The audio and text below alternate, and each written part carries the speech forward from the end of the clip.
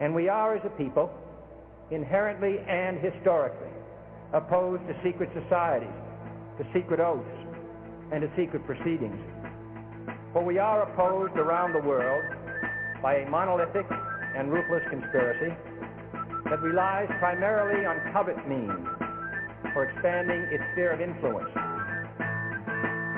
It was 1776 when the founders signed the writ of independence from the Brits. It was revolution.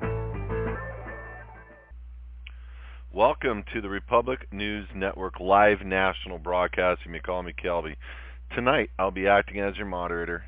It is June the 23rd, 2016, and tonight's RNN featured show is Connecting the Dots with Mr. Dan Happel.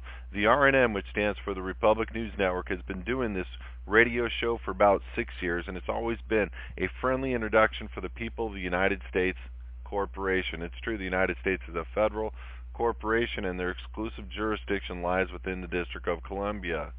The Republic government was just a bunch of U.S. citizens that realized they wanted to be Americans, as our founders intended. We've been hard at work now for 8 years and have successfully re-inhabited the original government vacated under Lincoln in 1861. I know, it's hard to understand. Don't worry. We are law-abiding, peaceful Americans and very pro-government. You can consider that the Republic members are tired of all of the corruption that we see every day. See, we found in the law that there is, in fact, two forms of government here on our land, and we did something about it.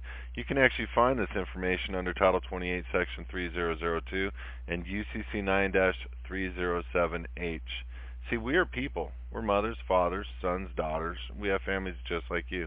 We simply found some truth, and now we're sharing these important truths with the rest of the world. So get ready to hear things that sound amazing. Get ready to understand that you too can be a part of history. We welcome each one of you to Connecting the Dots with Mr. Dan Happel in the Republic for the United States of America. Before we go into tonight's national broadcast, please bow your head in prayer. Father God, we want to thank you for this opportunity to get this information out to the people. Lord, bless this call. Guide us, guide these guests that are coming on. Just help them to properly just connect the dots and help people to further their understanding of what really is going on in this nation, Lord. Keep us safe. We pray this in your Son's name. Amen. Ladies and gentlemen, I'd like to yield the floor to Mr. Dan Happel. Dan? Good evening to the folks listening to our radio broadcast, Connecting the Dots with Dan Happel. Tonight we have a couple of really excellent guests on our show.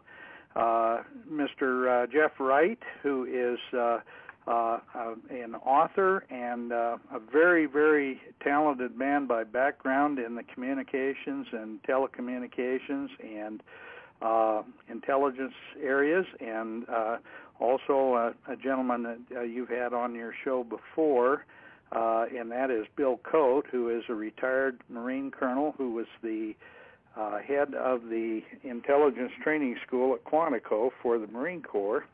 And tonight's show, we will be connecting the dots. And the dots we're going to try to connect tonight will be pulling our country back together, bringing it back from the abyss, because frankly, our country has changed so much. It's morphed so much over the last, well, really 100 years, but in truth, really in a bad way over the last 15 or 20 years, that I think we all recognize we've got to do something to bring our country back from the brink, or we will lose the constitutional republic that we have. And with that, I'm going to start the program with a quote from the policy statement by the United Nations Conference on Human Settlement, that's Habitat 1 in Vancouver, BC, in 1976. This goes back a ways. But this is agenda item number 10, and that is, land cannot be treated as an ordinary asset controlled by individuals and subject to the pressures and inefficiencies of the market. Private land ownership is also a principal instrument of accumulation and concentration of wealth, and therefore contributes to social injustice. If unchecked, it may become a major obstacle in the planning and the implementation of development schemes. Now, I think we recognize that one of the primary planks of the Communist Manifesto is the destruction of private property, and I'm going to kind of address that part of it today with this radio broadcast, because that is such an integral part of our culture and our economy and our constitutional republic. And with that said, guys, I'd like to start the discussion with the discussion of the growth of government at all levels, but mostly at the federal level, and the corresponding loss of personal liberty that goes with that. And I guess, Jeff, I'd start with you, and then Bill, if you'll kind of work into this discussion, we'll go from there. Yeah. Yes, good morning. It's very good to be on the show today. I guess the first thing I'd start off with is a response to your quote. If anything, public land ownership is a recipe for poverty, where private land ownership is a recipe for wealth production. And I think the sheer confusion over how private property rights work is one of the many things that fundamentally have made our population virtually forget everything that went into the settlement and development of this country. While no development of this nature has ever been perfect, and the market is not perfect, it definitely has a much better track record for taking people out of poverty and increasing their wealth. You know, having 7.5 billion people on the planet today, it's interesting to note that right now, multiple studies have concluded that the proportional level of poverty in the 20th century through all of the fits and starts has been reduced to about 10% of the world being in extreme poverty, where at the beginning of the 20th century, it started at about 50% being in extreme poverty. That in and of itself, I think, is a track record that anybody would have a hard time arguing with, and shows that the myths and misdirections of the left can't overcome reality, no matter how hard they try.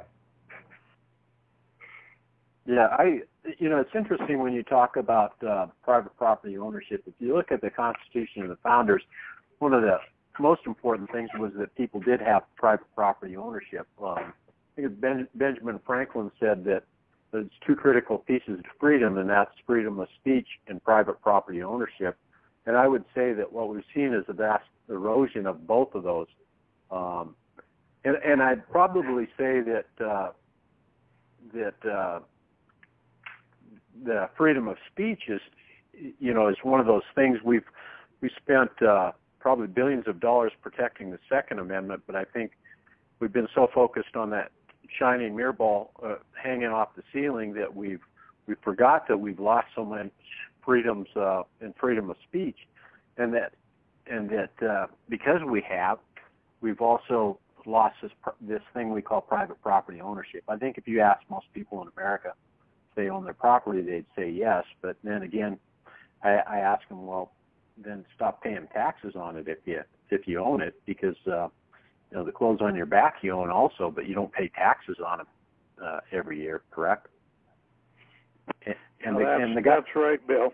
And one of the things that I think a lot of people don't relate to is the fact that private property is what your mind, your ideas, your speech, everything is your property, your private property, and in the process of chasing, I guess, the concept that property has to be just tangible goods, we forget that everything about us, including our personalities, our thoughts, everything, are really our personal property.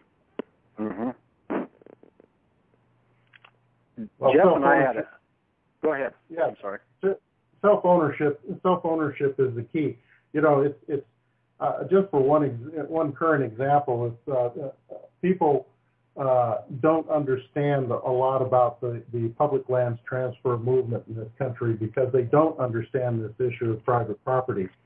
But if you take just one example, over in Harney County, Oregon, where the occupation took place at the refuge, 30 years ago, Harney County, on a per capita basis, was the most prosperous county in Oregon, the most prosperous. Now it ranks absolutely at the bottom since they started closing off any private use of the public lands within Harney County, and that was one of the basis for the protest, was the fact that the government is if you look at rural counties, like particularly here in Idaho or anywhere in the Mountain West, what you find is that the rural counties, which were very prosperous 30, 40, 50 years ago, since the extreme intervention began in closing off of public lands to any private use whatsoever, whether it be extraction, logging, cattle, and sheep grazing, as they have successfully closed off those public lands, virtually all those counties, mine included, have become the poorest counties in Idaho and in the western states. And so until you understand and get the general population to understand the value of private property ownership and how it relates to health of the land, as well as the prosperity of the land, you're not going to get anywhere in this discussion, because we have a population that largely is bereft of understanding of how economics works. They don't understand natural law. And this is something that we discussed, that Bill and I discussed the other day when we had our initial conversation, is this lack of understanding is what we have to attack most directly, because it is the education process of understanding private property, land ownership, fundamental rights, natural law, and the economics that flow from it that allow the population to make the correct political decisions and who they vote for, what issues where they stand on which issues, and how they move forward. Without this education, we're lost as a population, and it shows. Well, I totally agree, Jeff. And the other thing is, who controls the dialogue? You know, and how I'm just throwing it out as a question: who controls the dialogue, and how have we empowered them? Because the dialogue, I think, is largely controlled in the political arena, not in the private arena. Well, I think guys, I agree with that, and I'm sorry, I'll introduce a quote here. 1933. It's from the first Humanist Manifesto that was published and co-authored by John Dewey. We know John Dewey is the father of modern progressive education, and a quote out of that is, quote, "Education is thus a most powerful ally of humanism, and every American public school is a school of humanism. What can the theistic Sunday schools, meeting for an hour once a week, teaching only a fraction of the children, do to stem the tide of a 5-day program of humanistic teaching?" And he was promoting that, and that's unquote. So go ahead, guys. Well, that kind of, go ahead, Jeff. Didn't mean to cut you off. Well, I think you take that, control of the message is based on, I found is essentially based on, as any good propagandist knows, is control of the terms. And it starts right there with the explanation or the statement that you just made, using the term humanist and humanism and human rights. Okay, once you start to pervert and distort language, it changes the essence of the message. If you think about it for a moment, there is no such thing as human rights. There's only individual rights. Human rights is a collective idea where commonly humans hold between them certain rights that are supposedly not held by individuals. But that's a complete and utter fallacy. Only individuals hold rights. There are no collective rights. There are no special rights. And this is, when you ask any person in the general population, even a lot of people that think that they're versed in these things, you'll find that they don't understand how important the distinction is and cannot actually enunciate or speak to what their individual rights are or what their actual definition is. And I think each one of these are key in misdirecting and redirecting the population into understanding things that are simply not true rather than what the truth is.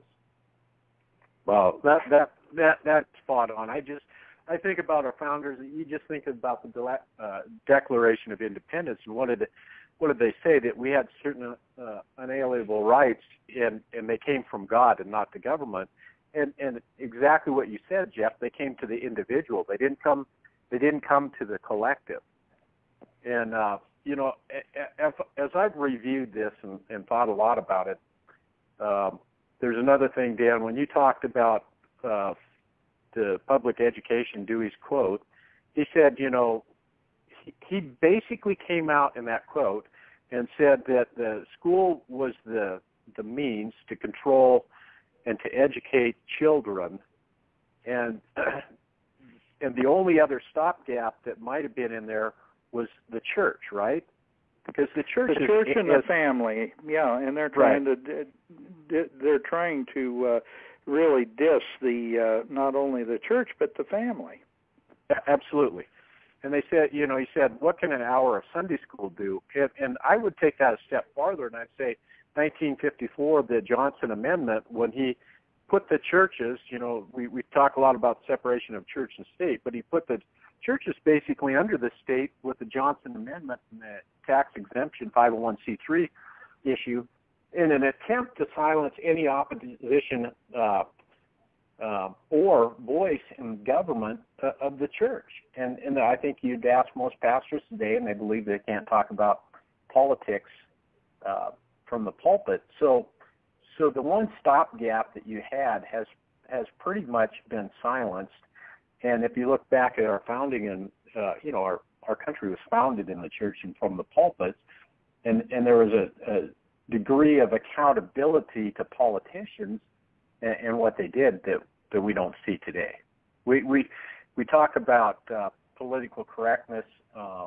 Political correctness is no more than controlling speech.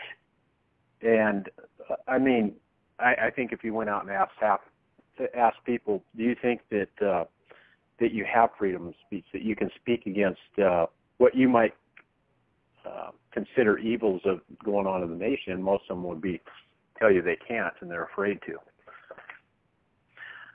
Yeah, I agree, and I think that fear of I guess retribution for your political thoughts is carrying over not only in the church but also the individuals.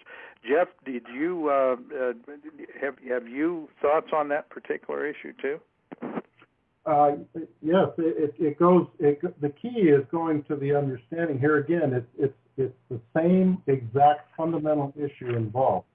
The creation and the idea that group rights accrue to fictional entities such as corporations, and therefore and the co-opting of the church into the idea of being a nonprofit corporation immediately translates into the removal of rights and the granting to the state of the ability to control any group through such things as group rights, such as the fiction of corporate personhood. A lot of people applauded in the conservative movement the Citizens United because it supposedly freed up speech.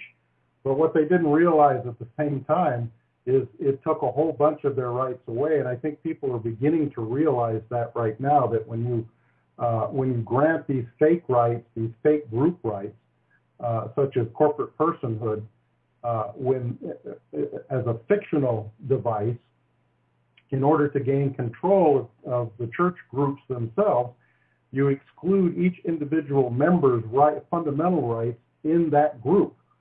And now you see that the churches are controlled through this entity of nonprofit 501c3 organization, which is literally destroying their original ability of free association and the ability to speak their mind on any issue within the confines of their church, whether it be political, whether it be cultural, no matter what it is. This is again, it's one of the key and fundamental things that's happened in our culture and in our political system that is literally destroying individual rights as it continues. That's brilliant, Jeff. I look at this and I say, well, where is the opposition voice to the direction that our country's going? Where's the strong? Where can you network the biggest group of people and make them activists towards freedom instead of co-opted sheep to just be blindly led to the edge of the abyss? And so my question, Dan and Jeff, would be, what is the opposition voice out there to what we see the destruction of our individual rights and freedom and liberty? If the church is silent, then where is the opposition voice? Well, my comment on that would be the family. But Jeff, I would say too that's one reason that we're losing the focus on family relationships. Our families are literally falling apart, and I think that's been planned. Well, it's another outgrowth of the other device that began at the early part of the 20th century in the income tax. It was not only did the recognition of corporations begin with the turn of the 20th century, but the imposition of the individual income tax unconstitutionally was the key factor gaining control of the family through this idea that you get to tax somebody's individual wealth and labor production. And all these things, even though they seem to be disconnected in both time and implementation, they actually work very much together to gain complete control through different mechanisms of the family, of the church, of the community. Because regardless of whether a person happens to have a theological view, a spiritual view of the universe, or a cosmological view, it is simply a fact that community begins for the majority of people through the church, then the family, through the family, then the church, then the community, and upward through the political system. So if you gain control of those entities at the very lowest level of the system, you gain control throughout the whole system, and that's exactly what's happened. Mm. Yeah, and I've got another quote here, and I'm full of quotes today, but 1928, this is a book by H.G. Wells, as we well know as a Fabian socialist who was an extremely popular writer and author in the early part of the 20th century. The book is called The Open Conspiracy, Blueprints for a World Revolution. And the quote is, quote, "The political world of the open conspiracy must weaken, efface, incorporate, and supersede existing governments. The open conspiracy is the natural inheritor of socialist and communist enthusiasms. It may be in control of Moscow before it is control of New York. The character of the open conspiracy will now be plainly displayed. It will be a world religion," unquote. When was that, Dan? That was 1928, and so Jeff, your comments about it going back to the income tax in the early part of the 20th century.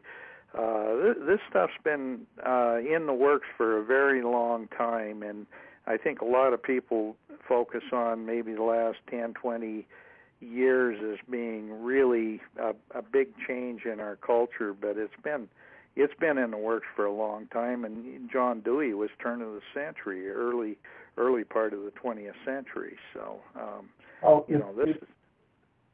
it's a very important. It's a very important piece of what has become the background, euphemistically referred to or identified by most people as a normalcy bias. What has happened is that we now have generations that are born into a system, and each generation that's born into a system automatically grows to accept the system that's in place when they're there, thinking it's normal. However, when you look over successive generations since the turn of the 20th century, you can see just how clearly this shift in understanding and thinking from an individual rights perspective to a collective rights perspective, and all the political correctness that has now come with it, is a key and essential feature. Most people have given up their rights without even knowing it, and they give them up today without even knowing it. I mean, look at the decision we just got this week. We get hit from the left and the right by the Supreme Court. This week we got hit from the right in a decision that basically says that police can make illegal stops and collect evidence, and that's okay. It doesn't matter. They can make a completely illegal stop, demand somebody's ID, produce that ID, find an outstanding warrant, use that warrant, a traffic warrant, use that traffic warrant to then engage in a search and come up with evidence in order to convict a person. Now, regardless of whether the person is under suspicion for drug dealing or some other crime, the idea that any citizen on the street can now be stopped by a policeman and their ID demanded and use any pretext whatsoever to search their home, their car, as part of some impromptu investigation, it's just crazy. And yet people are going to accept it because they're going to say, well, the Supreme Court said so, and look where that gets us. Well, and that's pretty key, I think, when you look at the Fourth Amendment to the Constitution and our Bill of Rights. It takes away any protection you have of your personal, your personal space, and people knowingly walk away from that, like you say, Jeff, because they said the Supreme Court said it. But just because the Supreme Court makes a judgment, in our system of government, they were never authorized to write laws. Right, and they've changed their focus from being interpreters of the Constitution, which was the original intent of the Supreme Court, to being judicial activists, and now they're actually kind of legislating from the bench, and that's been the case for 100 years. Mm-hmm. Well, I think that it's important what Jeff brought up, just to talk about the Fourth Amendment a little bit, because we know about the collection of phone calls, emails, texts, whatever, the collection of it by the government. And if I'm getting off base here a little bit, Dan, pull me back in. But recently, there's been a lot of talk about moving to a digital currency. In Europe, they want to get rid of the 500 euro note because they said because of crime, and get rid of the $100 bill in the United States because of crime. But most crime in the United States all occurs at the $20 bill level or lower. It's not the $100 bill, but it's this normalcy bias that Jeff was talking about. If you get people used to the fact of continue to get rid of paper money and everything becomes digital. If you look at technology on your cell phone, text, email, and then you look at if the government goes to digital currency, at that point you have nothing at all that you're secure in. You've lost all anonymity in your life. Do you agree? Yeah, absolutely. And Jeff, you and I had a really good discussion about this probably a month ago, talking about digital currency, because at the point where they can control everything with computers, with keystrokes, and there really isn't any definitive oversight of the people controlling that system, we've completely lost control of our entire, not only our financial system, but everything about our culture. Dan, forgive the intrusion. We're going to do a quick station identifier. Ladies and gentlemen, we want to thank you and welcome you to coming to these national broadcasts week in and week out. We do hold these calls Thursday evening, 6 p.m. Pacific. But we want to point out that we do hold a Wednesday evening radio broadcast called Building the States. You can actually go to www.republicfortheunitedstates.org. Again, republicfortheunitedstates.org, and get all the information as to the conference line and or the links for the live radio broadcast. But it's very important for us to understand that we need to be at our county by county, city by city, starting to re-inhabit those de jure vacated spots, and so that we can develop the republic on a local level. The most important thing for us is to do as our founders intended, which is to stop sitting back and watching others fulfill these roles and pretending to operate a de jure national republic, and when in fact it is a corporation. Dan, once again, I apologize for the interruption. Jeff, I yield the floor to you. Dan did have a question.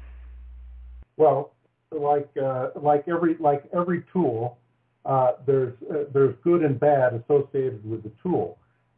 In the wrong hands, digital currencies can be an extremely bad thing and allow further centralized control. However, if you look at examples like M-Pesa and Paga, those applications, which is it's a form of digital currency based on cell phone minutes.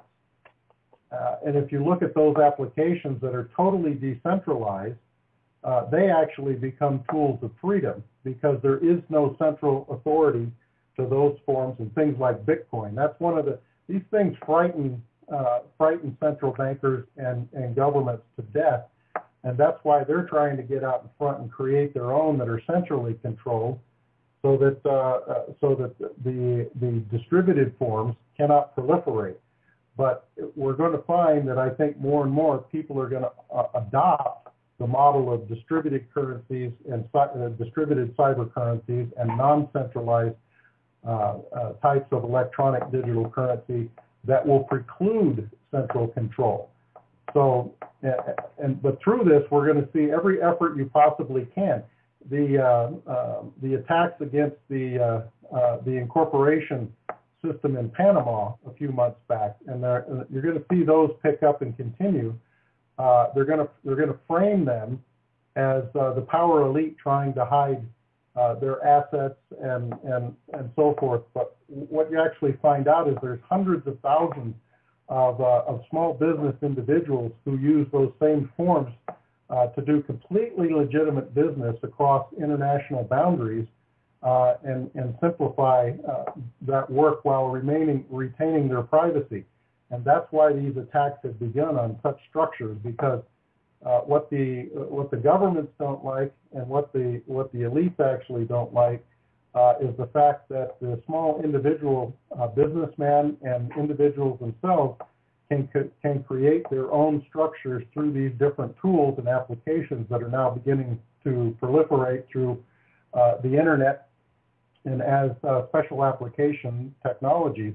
They're beginning to proliferate all over the place, and they can't control them, and this is what scares them. And that's why I encourage people to start learning about all these alternative and cyber cash and cyber secure currencies and exchange methods, because as the international financial regime and the central banking system begins its breakdown, you're going to find it absolutely essential for people to begin to move their wealth and protect their wealth from that collapse of the centralized system to these secure, independent, and distributed systems that offer much more protection, and much more efficient forms of transfer completely out of the controls of government. What I like to say at this point is most central governments, most central corporate or banking systems or the like are all dead men walking, and they don't even realize it. I think a lot of them realize it too, Jeff, and the reality is they're trying to keep people from looking behind the curtain. And I think of the Federal Reserve Act, the way it was kind of sleight of hand, and the meeting on Jekyll Island, Georgia, how that was couched as taking control away from the evil bankers and putting it in the hands of the citizens, when in fact it was doing the exact opposite, which is exactly what you're saying about the Panama situation. Mm. Hey, can I go back to something that just as I listened to you and Jeff, Dan, when Jeff's talking about this collective mentality, and we talk about freedoms and lots of freedoms, would you agree or disagree that we have become so collective in our political force in both the Democrat and Republican Party? Individuals identify themselves more as a collective, and we've kind of moved away from we've lost the sovereignty of the individual and the government because we don't have a lot of choices in the political realm, and we can only identify as one collective or the other. Yeah, I agree with you on that, Bill, because we've talked about that before, but progressive socialists have been in control of both political parties for almost 100 years or over 100 years, and the reality is that we no longer have a government of, by, and for the people. It's now a government pretty much controlled for the collective. Mm-hmm. Oh, absolutely. This is the key and fundamental thing. I think we're trying to get even the staunchest constitutional conservatives that you find today. Almost immediately, when the right subject comes up, they fall out of the individual mode and move directly to the collective mode because they haven't even fundamentally understood the transition, and they haven't mentally trained themselves to be constantly on guard and to question those collectivist type of operating methods that are used by both parties. And I think this, combined with a lot of great big gaps in the education system about the objective nature of history rather than the ideological nature of history, which is taught by both sides. One side simply teaches the conservative ideological view of history. The other side teaches the liberal ideological view. We don't look at our history objectively. This was brought home to me recently by a book that I've read a couple of times, and by James Bradley, called Imperial Cruise. And it discusses, if you talk to most Republicans or conservatives, they look very favorably upon Theodore Roosevelt, except when you look behind the covers of what his administration did. I mean, he's almost as bad as Richard Nixon, in who we got the Environmental Protection Act and the Endangered Species Act, and who took us off of the gold standard. I mean, did a whole horrid list of things that have set in place the current system that is falling apart on us. And you go back another 70 years, and you find that Teddy Roosevelt, another icon of the Republican Party, was the one that initiated this idea of new nationalism and progressivism that Woodrow Wilson and Franklin Delano Roosevelt built on. His own cousin. They built on, although being a Democrat, they built on these progressive ideas that Theodore Roosevelt himself was in charge of doing, and was the one that set up the imperial power expansion of the United States and gave us the public lands acquisition through executive fiat.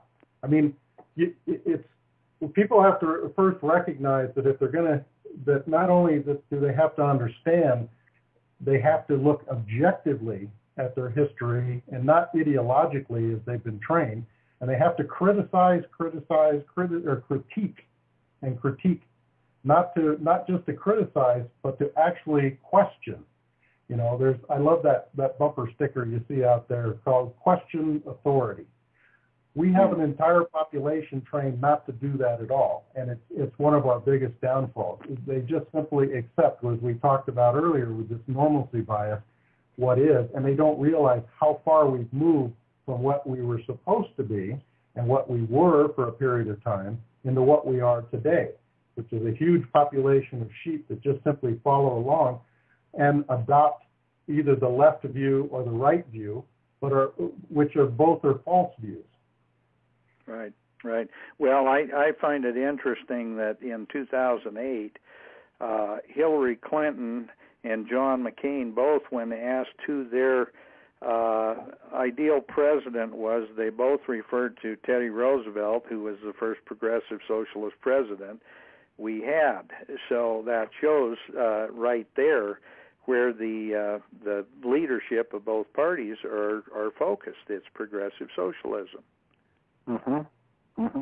So what would we tell the average citizen to do? Because I agree with Jeff. I think that critical thinking has become something of the past, and we've trained the collective on the right and left just to be critics. So all they do is criticize, but they don't apply any critical thinking. But how would you, Dan or Jeff, how would you tell the average citizen, you know, in order to reestablish our republic or to put the sovereignty back in the people instead of the government, what would be keys to moving in that direction? I mean, because if we're entrapped by a two-party system that as both of you have pointed out is the same at the top, so they're going to the same progressive socialism agenda, you know, where do we start changing things in our nation? I have some thoughts, but I just wanted to kind of throw that out. My own personal feeling on that is by being part of programs like Connecting the Dots. We need to expose that the emperor has no clothes. We need to expose the snakes, the evil people that are in our very top levels of leadership, and how they have taken us down the wrong path. And I think an expose is the best way to get people to start to think, because unless they see some pain there, unless they see something that is taking away all their rights, the normalcy bias that Jeff referred to is absolutely part of our culture now. So I think it's going to take a shock treatment. Jeff, do you kind of agree with that? Well, in chapters 7 and 8, and then the last third of the book, I explain the human behavior parts in chapters 7 and 8, and what the basic rules that people follow in falling into these boxes. And then in the last third, in chapter 14 on, I explain the solutions. And the solution is the same as it's always been. It's building a better citizen, and it starts with don't stop buying in. People have to learn, and they don't realize how unconsciously they buy in when they hear something or they see something. How many times have you heard when something's happening and you heard another conservative say, well, gee, there ought to be a law against that? Well, that's the first level. There's the first level of buy-in right there. Okay, they bought into this idea that you can fix a problem with government with another law. Well, we have what, 20 million laws in this country, and they haven't fixed anything. They've made a whole lot of things worse. And so the first part is simply to get each individual to recognize that they are an individual, to understand what that means as a citizen of the United States, what it means to be an individual and what their individual rights are, and to stop buying in to everything that they hear. People are so easily misdirected these days because they really don't have formed personalities. They're not individuals. They have been trained and taught, and they have to learn how to break out or deprogram themselves first. And it just simply starts by saying, no matter what they hear, where they hear it. I taught my sons from a very early age to believe nothing that they hear, only some of what they observe, and only what they completely understand and know. And if you follow those three basic rules, you'll find all of a sudden that you start questioning virtually everything as to the nature of the system, and differentiating between what is reality and what is virtuality and what is false. And only when people can do that can we begin to regain control. But it can be done by each and every individual. And I'm sure a lot of your listeners on your program have already started that process. But it takes a conscious, ongoing effort to stop following these bad group behavior and become an individual again, which everybody thinks they are. But if you really get them to self-examine and self-evaluate, they find out, no, they aren't. Well, and I'm going to make a comment here, too, that you guys, if anybody tries to accuse either you, Jeff, or Bill of being part of a conspiracy group, read your resumes. Folks, get on our website and take a look at these gentlemen's resumes. These are two of the solidest patriot that we could possibly have on our program, and I'm absolutely tickled to have people of your caliber talking about these subjects, because you fully understand how much we have lost, and you're standing up saying we've got to turn that around. And Bill, your comment on things that you've seen the changes over the years.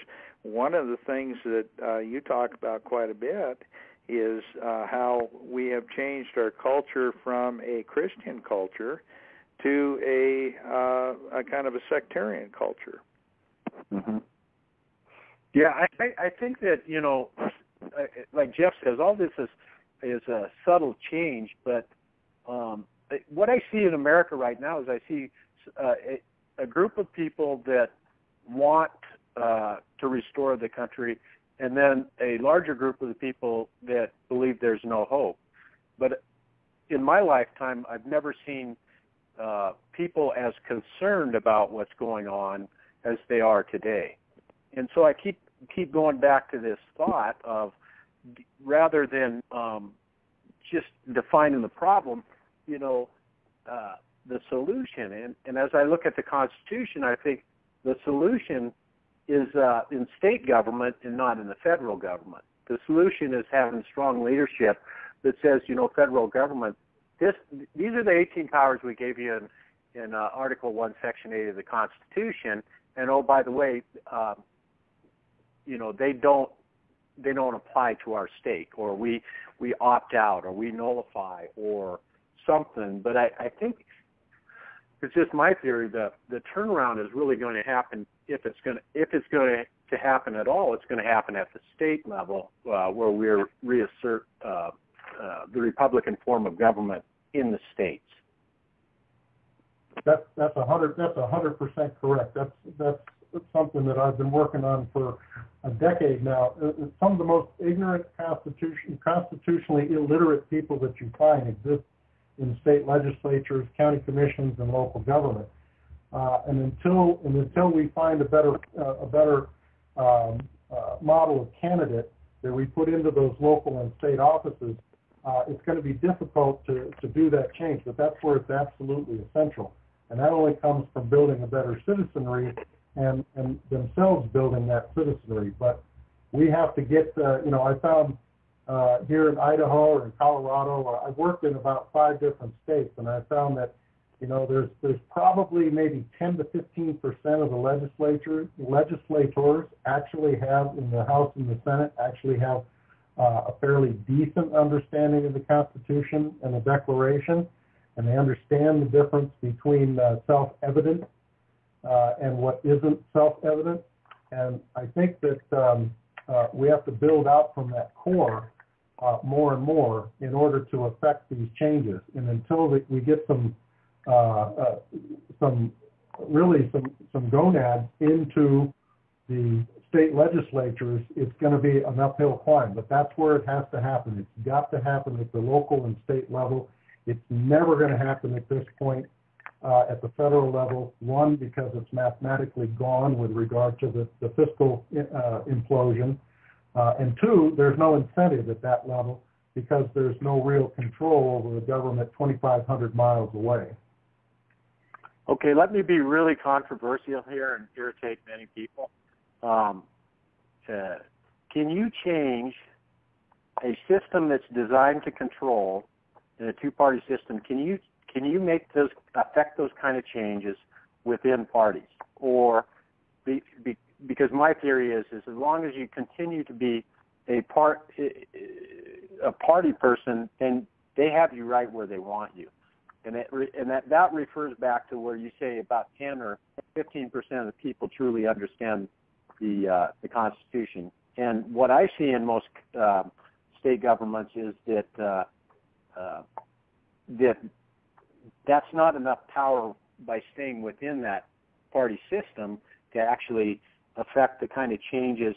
Because I think we're past the time where we can look for gradual systematic change, and it's a time I think in our country where we need to take a hard look and make drastic changes if we're not going to fall off the abyss. Because if you compare the United States historically with every nation that has had its downfall, we're not on par with them. I think we're past that point.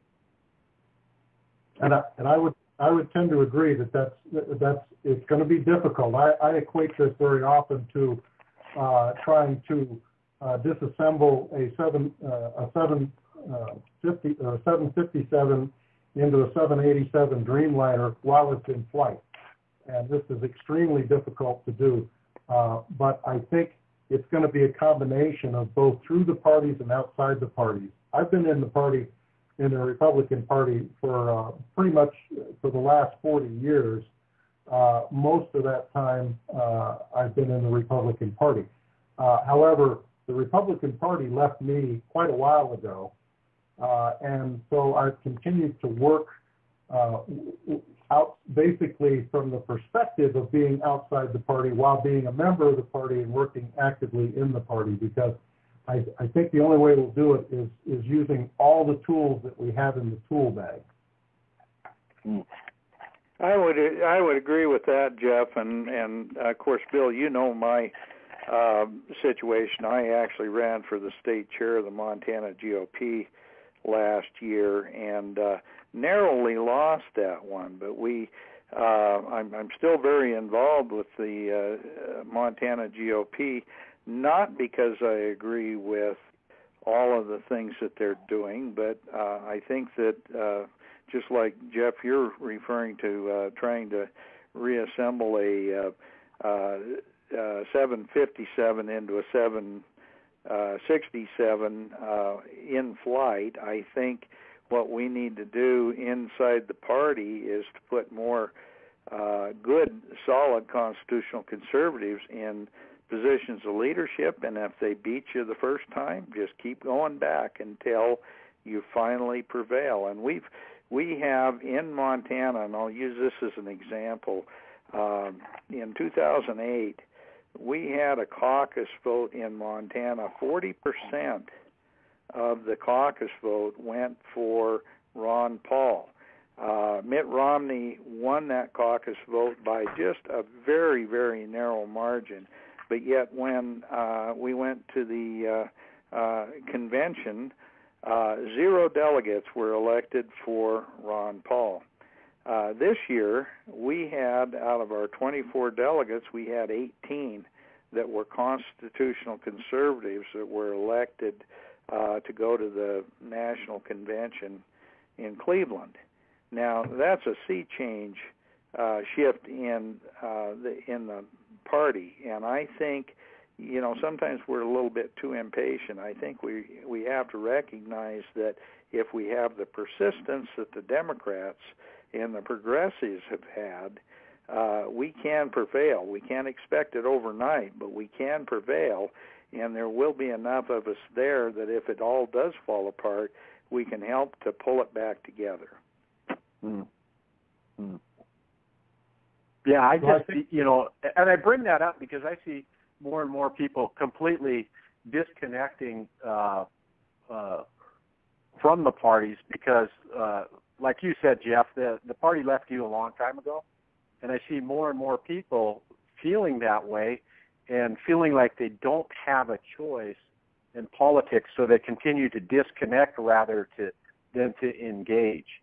I just throw that out. That's what I see with the average citizen out there. Well, at this point, I understand it implicitly what you're saying, but as I said, is the necessity we have. Things are so direly, deeply in trouble at this point that we need to explore and use every tool at our disposal, and at least for some period of time, until there's a more general shift in the larger population, we're going to be hung into having to use the party vehicle, if you will, in order to get some of